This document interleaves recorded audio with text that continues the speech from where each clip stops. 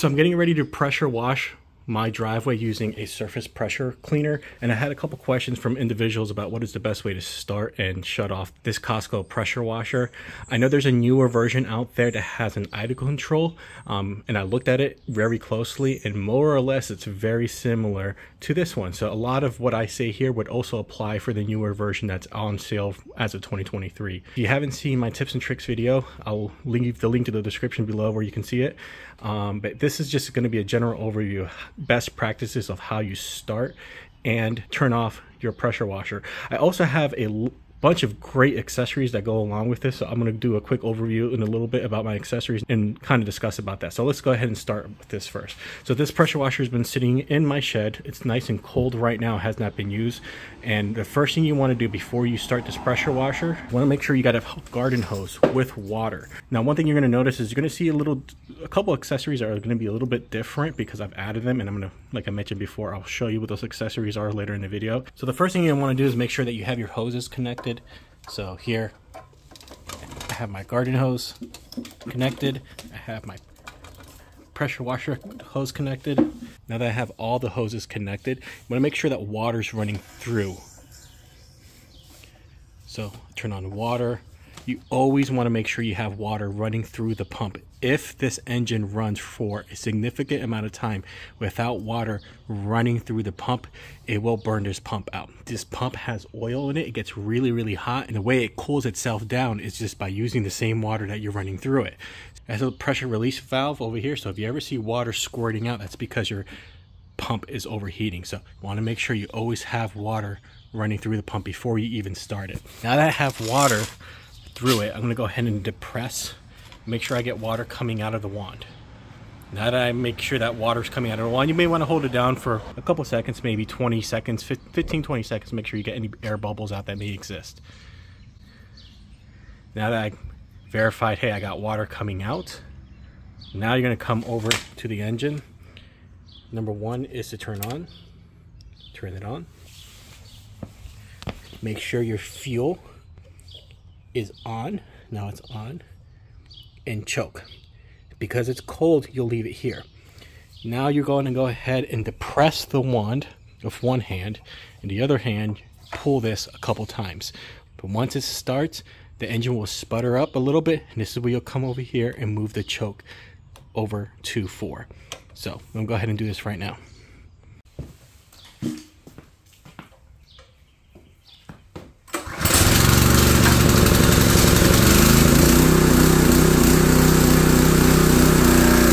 All right, so once you have your pressure washer running, then at that point in time, you can go ahead and put on your nozzle, start using it. Just make sure that, if you take a pause, it's okay for the pressure washer to run for a few minutes while you're not depressing the water. However, if you need to take a really long pause to move things around, I strongly recommend that you shut off the engine. That way your pump does not overheat. All right, I know it's hard to hear me because we have this going on blast. I'm gonna show you 2 ways to turn this off. So if you want to turn it off just temporarily, quickly, this is what I recommend. You go ahead and shut it off from here. So that's a temporary way to shut it off if you plan on using it again. So if you want to move something around, that's how you would shut it off. Now, this is where you gotta be a little cautious for, is the choke. The way this choke works is if the engine is cold, you start it over here. When the engine is hot, you start it over here. When you turn it off like this, sometimes you don't know how hot it is. You may have to leave it somewhere in the middle near the bottom if you are having trouble restarting the engine after a short pause. So that's one thing about these choke systems. If you're not familiar with it, again, down here, 3 is when it's a cold engine, 4 is when it's a hot engine, and sometimes you have to feather it a little bit in the middle when you're restarting the engine during pauses. Now, when you are done using this pressure washer, do not do what I just did. Now, for the purpose of this demonstration, I'm going to do it while this engine is off so you can hear me. But let's pretend that the engine is still fully running. It has not shut off. It's still running. It still has water coming through the nozzle and whatnot. What you want to do is while the engine is running and you're ready to call it a day, you'll come over here to the fuel shut off, you'll turn it off. You still have water through the hoses, it's still running, I would recommend you still depress the wand a little bit here and there. Make sure that it cools off the pump and let itself die. It's going to burn through the vast majority of the gasoline in the carburetor, and then you can go ahead, while it's off already, just go ahead and turn it off from over here. But that's what I strongly recommend on how you shut it off when you're ready to call it a day.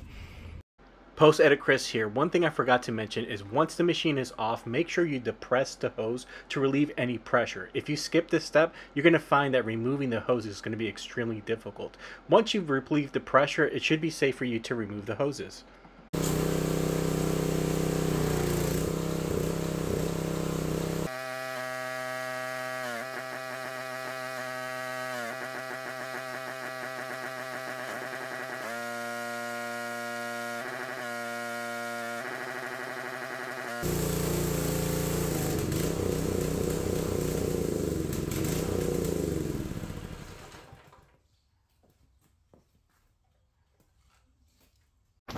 Alright, let's talk about accessories. So one of the first accessories I got is for my garden hose. Now this is a flex garden hose.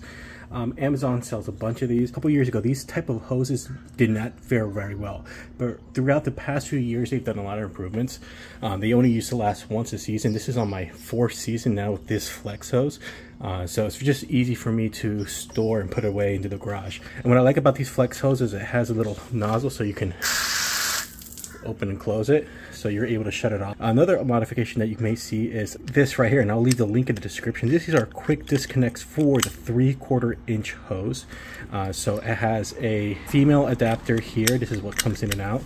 And over here, this is the male adapter. So this saves me a couple seconds. I'm just able to quickly connect this in and call it a day. So that's one accessory, and as you can tell here, on my pressure hose, I also have the same thing. So this is another adapter I bought, and I'll leave the link in the description. This is a male adapter. It is smaller. You cannot use the same adapter. So this is a different adapter. But I have that. So this is the pressure hose. This hose is rated for pressure washers. As you can tell here, I also put the adapter on both ends. So I have it here. Then I also have it on the wand.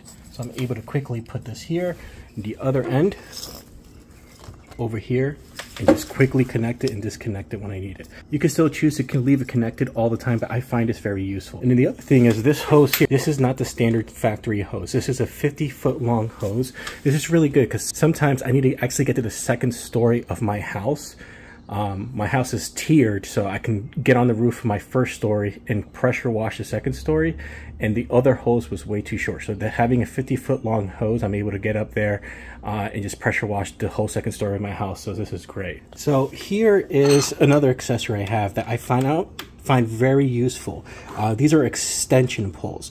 This is really good if you need to get to the 2nd story and pressure wash up close. You can remain at ground level and then use this without having to dangerously use a ladder. So it can go up several feet. You just connect it to one another and you make it as short or as long as you want. So this is a really good accessory.